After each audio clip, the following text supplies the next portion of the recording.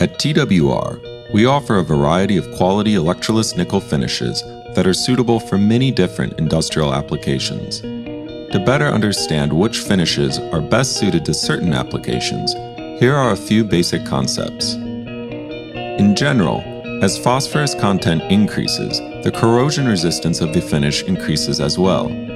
However, the hardness of the finish decreases. As phosphorus content decreases, the finish becomes harder but loses some of its corrosion resistance properties. The final cosmetics of our finishes will mirror that of the base metal. Because of our non-electrolytic plating process, our finishes excel in depositing a uniform thickness on all surfaces, including those that are most difficult to reach, such as threads, small holes, recesses, and internal areas. This is unachievable in an electrolytic process. Our low phosphorus finish is our hardest and most wear-resistant finish. It's also our least corrosion-resistant finish.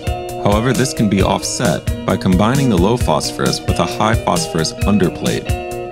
This improves corrosion resistance while retaining the surface hardness. Our low phosphorus finish is also best suited for parts that don't require heat treating. Our mid-phosphorus is our most common Electroless nickel finish. Aesthetically, it is very bright, with a brilliance comparable to bright electrolytic nickel. With a harder surface than our high phosphorus finish, our mid-phosphorus retains excellent corrosion resistance. It also has a fast plating rate, making it an ideal finish for parts requiring a thicker buildup. Our high phosphorus finish is our most corrosion-resistant finish. It still retains a fairly hard surface and has the advantage of being heat treatable with some loss in corrosion resistance. Combined with our Electroless plating process, our high phosphorus finish makes it possible to provide our customers with extreme corrosion resistance for even their most intricate parts.